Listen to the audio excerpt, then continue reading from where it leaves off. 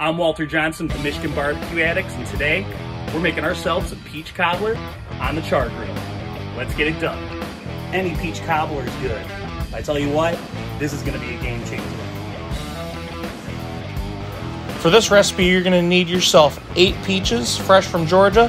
What we're doing here is taking a sharp knife, cutting them in half, and exposing the seeds. Once you get all of them cut in half, go ahead and take those seeds out. You're not going to need them for this.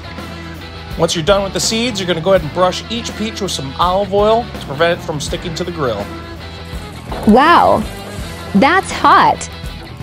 All right, we got the coals dumped in. We're going to be placing our cast iron right on the grates in direct heat.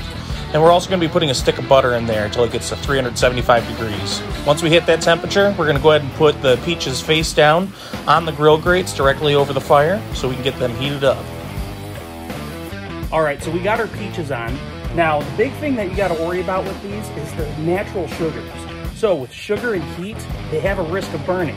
All we're trying to do is get some nice grill marks on these things. Then we're going to let them rest for a little bit. This is exactly what we're looking for.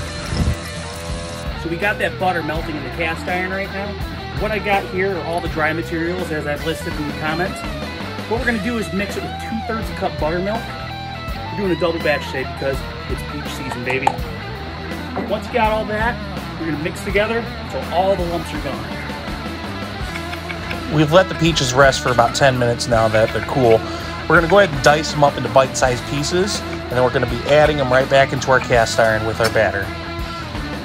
Time to assemble. Now you're going to go ahead and add your batter and mix the peaches in. After 35 minutes in the smoker, this baby's done. This is a really good recipe. You had that nice buttery crust, that cold vanilla ice cream, and those sweet Georgia peaches. Absolute game changer.